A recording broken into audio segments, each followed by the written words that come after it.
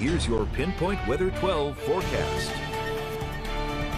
Good morning, everyone. Time now is about 7:17, and we have more of the same for this second half of the weekend. More clouds, more showers, and of course those chilly temperatures and the northeast winds. You can see this is our camera from Rocky Hill Country Day School looking out at the Mount Hope Bridge in the distance. But notice the clouds, they're moving pretty quickly, but they're also sort of brighter and lit up. So we've had some pockets of some sunshine, especially further south, down towards the south coast. So definitely, a nice morning in terms of the sunshine peeking through, but temperatures in the 40s and 50s, very chilly out there.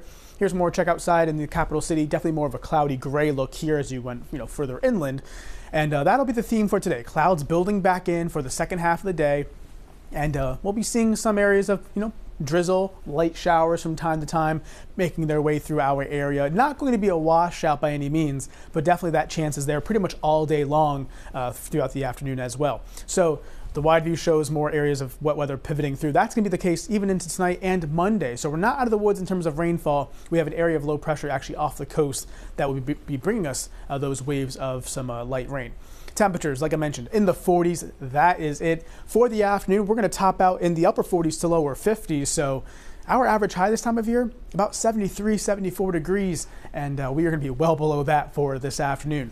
So my three key things: more showers for today, especially for later on and tonight, seasonable temperatures as we go into the work week, and no big warm-ups in store either. Satellite and radar, you can see again, low pressure offshore. This has been giving us a northeasterly flow that is going around the low pressure system, a counterclockwise swirl. And what that does is it brings back the winds out of the north and east to our area.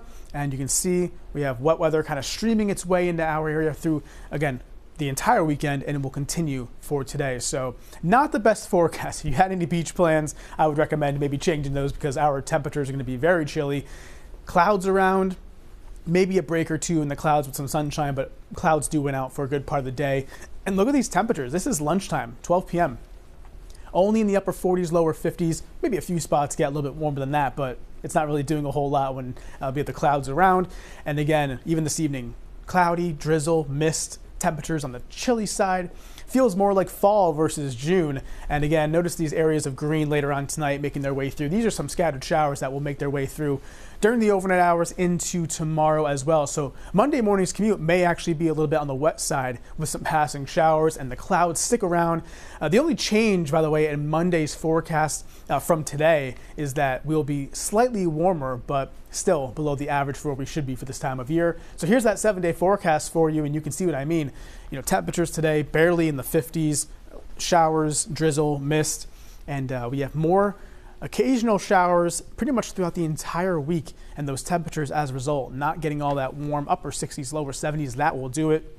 It's not going to be a washout, but definitely shower chances each day. Of course, follow this forecast for any updates on our website at WPRI.com. So, Joe, things are looking, on the wet and cool side with this pattern that we've been in. It'll be with us for this work week, but again, not a washout, and most days just seeing a couple shower chances.